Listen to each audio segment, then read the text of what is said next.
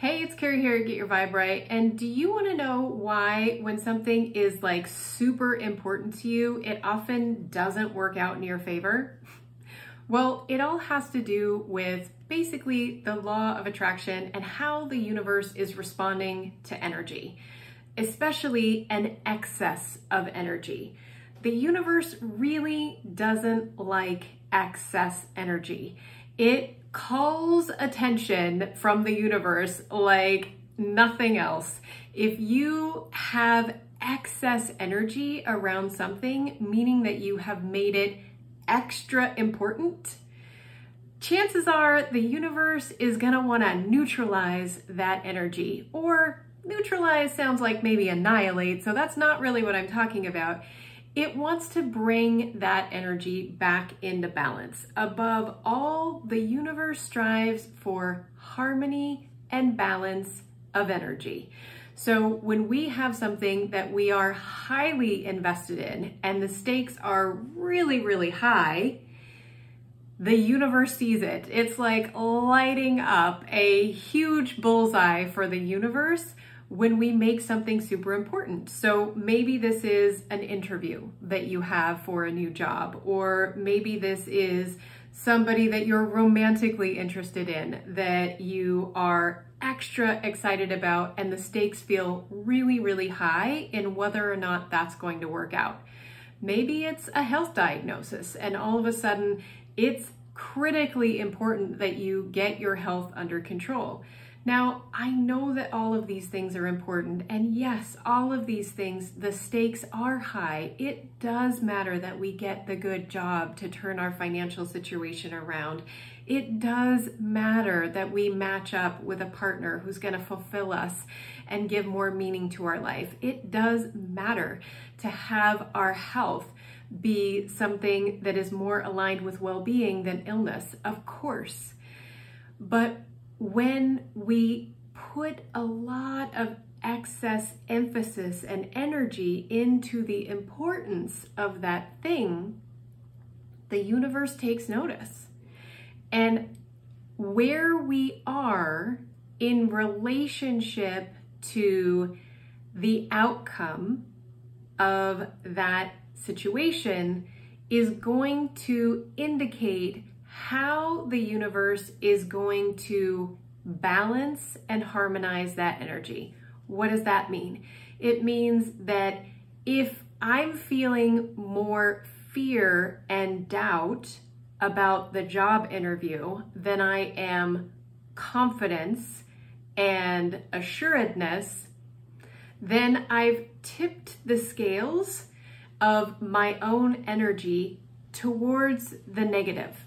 Okay, so it's easier for the universe to balance the scales by sort of like making something not go well, and then all of a sudden, well, that job's not important anymore because I didn't get it. I blew the interview, right? Okay, I know this seems counterintuitive. Stick with me. I'll use the other example. So when you meet somebody and you get super excited about them and you think this could be the one, oh my gosh, this is so amazing. And you start to put more and more pressure on the situation, you get deeper and deeper in your longing and desire for that relationship to materialize or bloom into something that is really committed, yet your feelings around that are out of fear of rejection. I maybe am not good enough for this person. I can't lose them. All of a sudden, you've put the scales out of balance again. You're spending more time in worry and doubt than you are in excitement and eagerness. And again, the universe is like, well, what's the path of least resistance to neutralizing the excess energy around this issue? Well, it's to crash the situation. I'm sorry, I wish it wasn't like this. But then all of a sudden, you know, that person's no longer engaging with you, or they feel the tension, they feel the negative energy you have around the situation, and they cut out, right? So this is why it's so important to stay positive about something, but also try and stay more neutral and even and balanced about things. When we make something so important, it literally is like a beacon of light for the universe to come in and bring that balance, bring that energy back into harmony and balance. So letting go of our attachment to how things need to play out and just knowing that we're going to be okay either way. If I don't get the job, another opportunity is going to come along. If this isn't the person for me, the universe is going to line me up with somebody else that I actually don't feel so much self-doubt or fear of rejection around. And things are going to be easier. The energy is going to be smoother, more harmonized, and that is going to go so much better than the current situation that I'm in.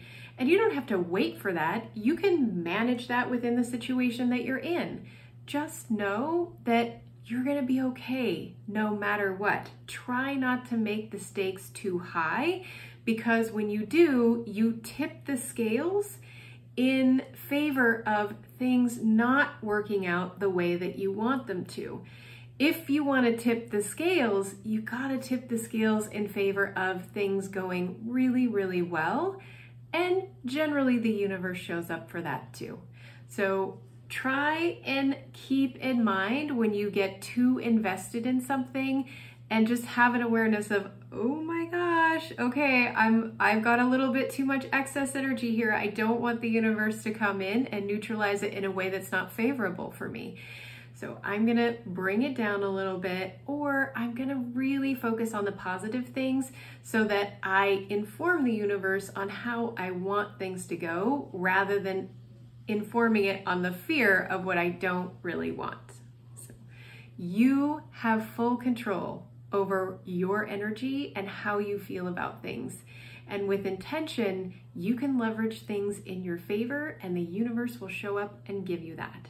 So if you like this kind of thing, stick around. I'm going to talk more and more about the law of attraction and how you can understand energy and how to harness it to get the life that you really want.